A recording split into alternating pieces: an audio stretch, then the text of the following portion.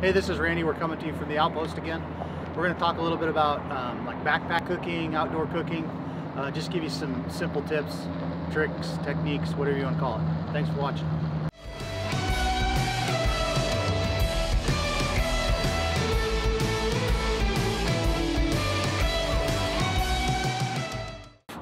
There's lots of brands out there, some generic, some a little more well-known. They take a fuel tablet. These are in a little package. You can buy them 6, 12, whatever. There's other brands that will still work in this stove. This happens to be an S-Bit brand. As we were talking earlier before the video, it is probably the smallest, most compact, lightweight outdoor cooking product you would find. There's all kinds of other varieties, but essentially they work on this same concept. This is a jet boil. A lot of you maybe have one already. There's a lot of different versions of them. We're just gonna heat some water in one today, let you guys see kind of how it does, what it does, how it works, how it functions. Anyway, they're a nice, cool little thing that, heck, everybody should own one. The jet boil heated the water considerably faster, and also we put twice as much water in there.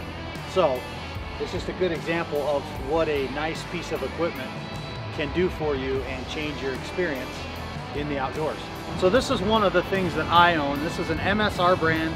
It's a multi-fuel stove. Again, it's very different than the other two things that we've looked at. It's a much higher output unit than the other two things we just looked at.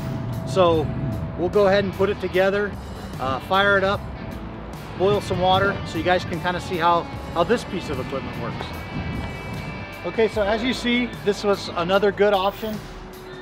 We boiled almost twice as much water as we did with the jet boil in a similar time frame, maybe slightly slower. But again, a very different cooking option.